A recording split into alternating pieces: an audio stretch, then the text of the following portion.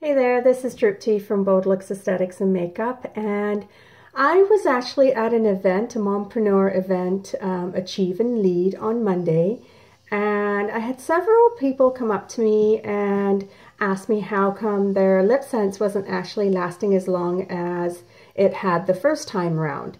And so this was great for me to actually learn what it is that they were doing or not doing, or whether my explanations or any other person selling LipSense was really enough to have them understand the basic applications. So we talked about it a little bit, and some of the things I came away with was number one, people weren't wiping their lips totally clean. So when you are applying LipSense, one of the things that's really important is that you wipe your lips completely clean, so there's no foundation, moisturizer, or anything, lip balm, anything on your lips at all. So prior to application, wipe them down really well. Second thing was that a lot of people, and it's habit, I used to do that too when I first started wearing LipSense, is going back and forth with the wand, and that's a definite no-no, because what that will do is actually lift the pigment off your lips, and obviously then it's not going to last for you for all day. So when you apply, make sure it's clean lips, and you're doing 3 layers or 3 coats, and you're applying from one side to the other and not going back and forth. Same thing on the top of the lips, go from one side to the other, or from center out, center out.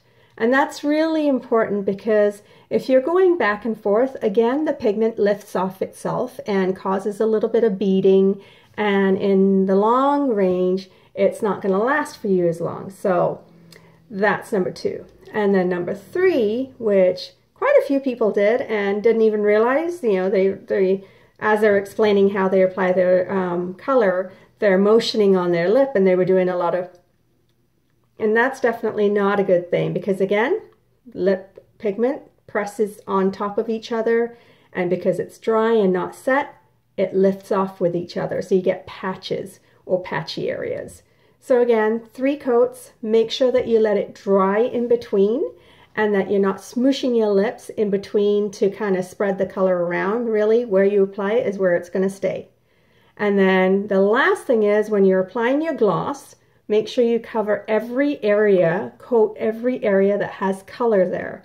Because if you miss a spot, that spot's going to lift off eventually, and you're going to have a patch left there that's not colored. So clean lips, 3 layers, no back and forth motion, and then the last thing, cover every area with your gloss so that it is sealed, and also that you're getting the full benefits of the vitamin E and shea butter.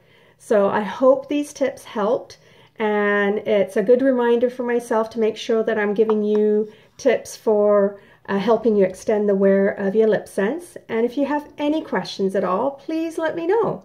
You can, connect with me on Facebook. You can message me. All my clients always get all my info, so you can email me, boldlooks@shaw.ca. And, if you want to try on different colors, let's get together again and get you those colors. But definitely, I want you to enjoy wearing your LipSense, because it really is such a cool color or product, and I love it, and I want you to love it and enjoy it too. So thank you very much for being a customer of mine. And if you're watching this and not a customer, that's okay. I hope these tips really help you out, and that you can go back to your person that helped you and select more shades with them. So this is Drupti with Bold Looks Aesthetics and Makeup, and I hope you have a great day, and I hope my tips help. Please let me know, comment below so that I know. Thanks so much. Bye.